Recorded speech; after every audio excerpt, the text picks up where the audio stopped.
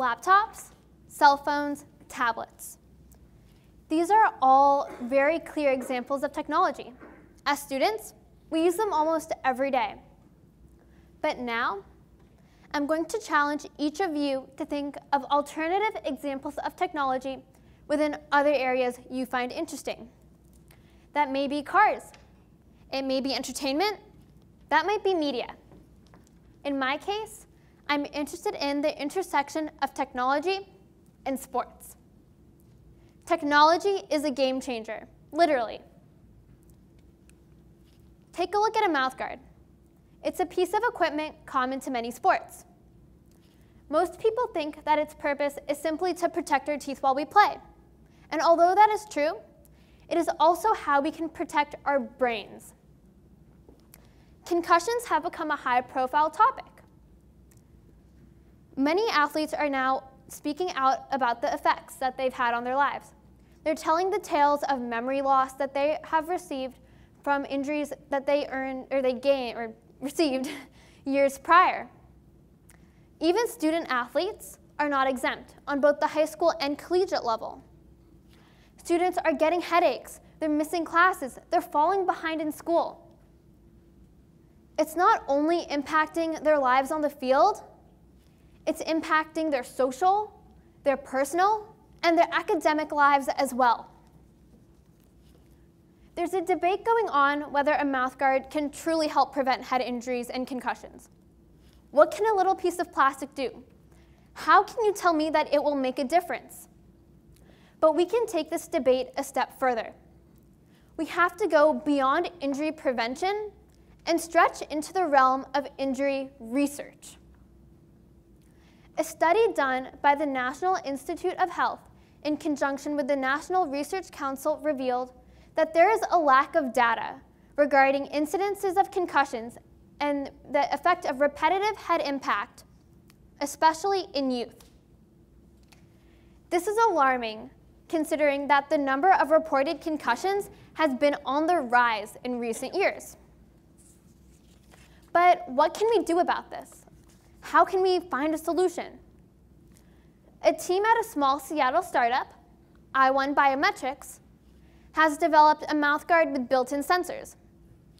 These sensors have the ability to record the force, velocity, and acceleration of a hit on impact.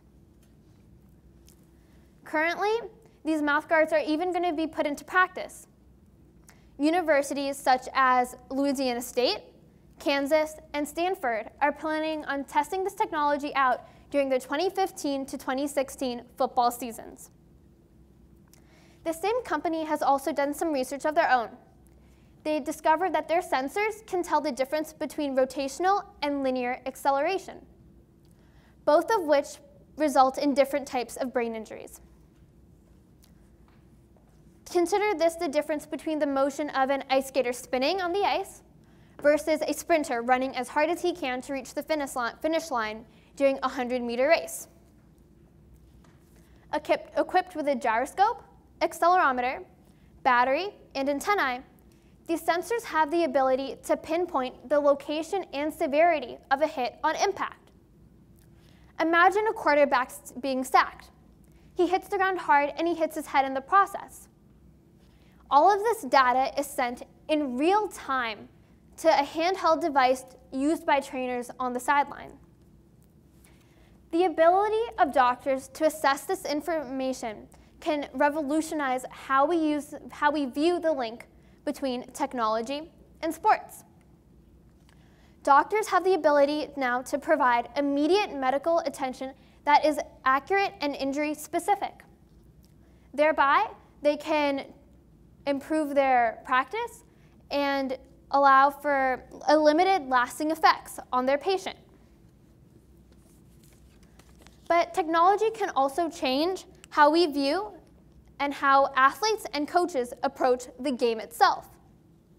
A team at Catapult, an Australian company, has developed a sensor which is currently widely used by the NBA.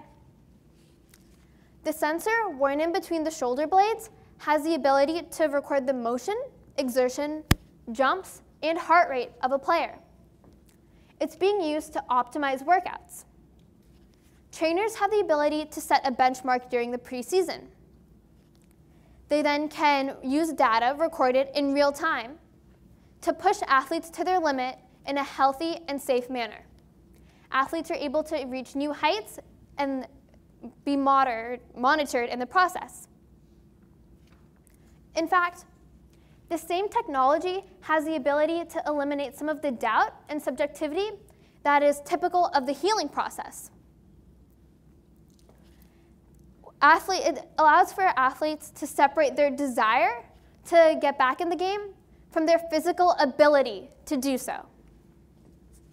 Trainers are able to make more informed decisions prior to allowing athletes to return to the court, ensuring that a future injury will not occur. But we are also familiar with other products that are out there.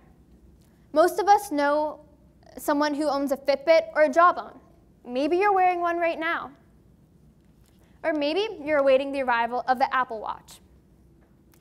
Products like these have transformed the technology landscape of the everyday athlete. You can record how many steps you've walked in the day. You can record how many hours you slept at night. Technology like this is changing the game as well for the everyday athlete who's working towards their own personal goals. It's opening the door for doctors to prescribe technology as a manner of medicine, as a remedy. Due to the technology's accessibility, accuracy, and power as a motivational tool, technology can turn in a way to help you support your healthier lifestyles. But you don't even have to be the one working out or the one on the field or the one on the court to benefit from technology. You can be that overzealous fan, that fan cheering on your favorite team during a game. The English Premier League has adopted Hawk-Eye goal line technology. This system sets up 7 cameras, all directed towards the goal. These high-speed video cameras have the ability to pinpoint the placement of the ball within 4 millimeters of its actual location. Then, if the ball crosses the plane of the goal, a signal is immediately sent to the watch of the referee.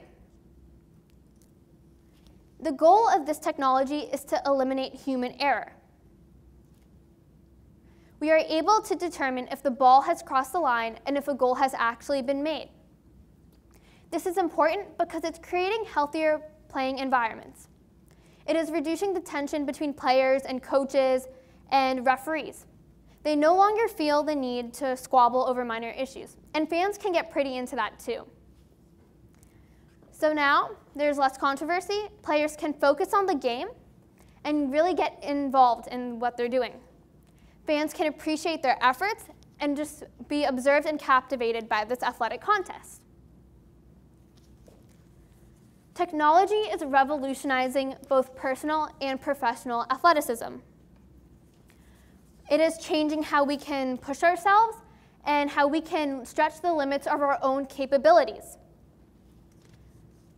It is revolutionizing how athletes are approaching their game as well, creating an overall better fan experience and playing experience.